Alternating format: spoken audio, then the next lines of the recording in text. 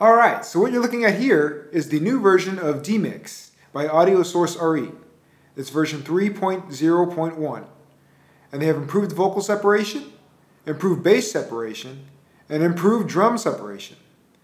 So the drums are going to be a little bit more clear on the highs, and the bass is going to be a little bit more bassy sounding, and the vocal is going to be cleaned up all around with new AI-based processing.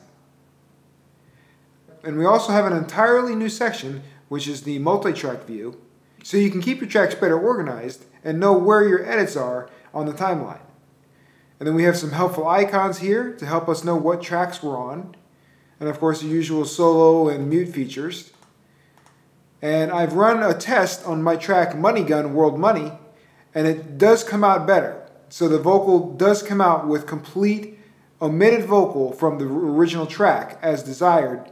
And I'll give you an example here. Here's the track with vocal.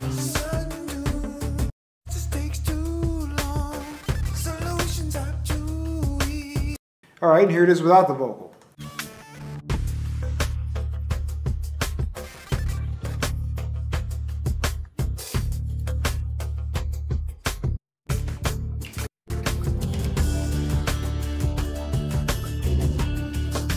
Very cool, and here we have just the backing.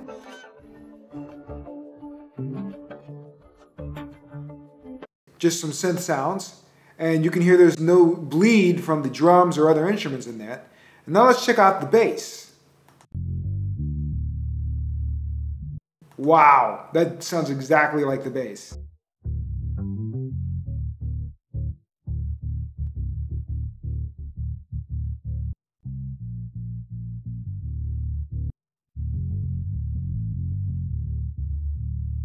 Seems like the world has been sabotaged.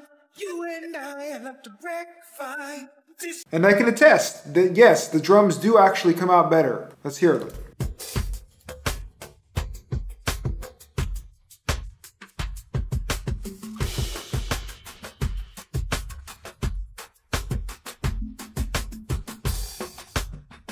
Yes, nice clear hats and cymbals, and no wobbly, warbly sounds going on, no washiness. Very good, clean sound coming out of these drums now. Before, you might have to copy and paste some portions of these other tracks to get a better quality drum punch.